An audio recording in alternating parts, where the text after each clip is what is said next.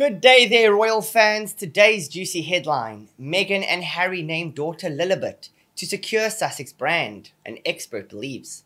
Meghan Markle and Prince Harry have named their daughter after the Queen's nickname to remain connected to the palace. Australian columnist Angela Mollard suggested the Duke and Duchess of Sussex wanted to secure their Sussex brand, regardless of their royal titles. The expert said Harry did ask if they could use the name. If the Queen had said no, they could have gone on Oprah and said, yeah, she wouldn't let us use that name. And my understanding is that Harry really liked the name Lily for quite a long time. I imagine they used Lilibet to secure the Sussex brand, to make that connection to the palace. The Sussexes have firmly denied any allegations that they did not let the Queen know that they would be using her nickname for their baby daughter. Omid Scooby, believed to be a close friend to Meghan, tweeted, a Sussex source says that the Queen was the first family Harry called after Lilibet's birth, and during that conversation, he shared the couple's hope of naming their daughter in her honor. Had she not been supportive, they would not have used the name. Meghan and Harry announced on Sunday that they had welcomed their second child on Friday, June 4th. A statement on Harry and Meghan's Archewell Foundation website read, "It is with great joy that Prince Harry and Meghan, the Duke and Duchess of Sussex,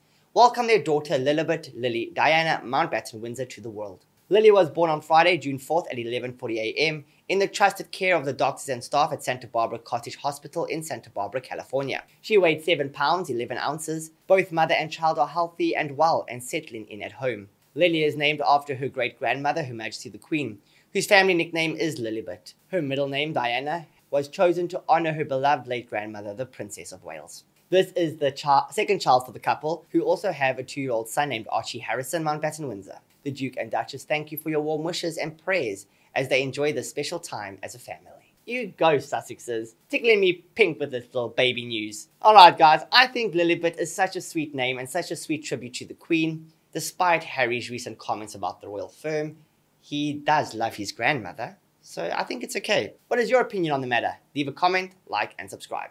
Goodbye for now.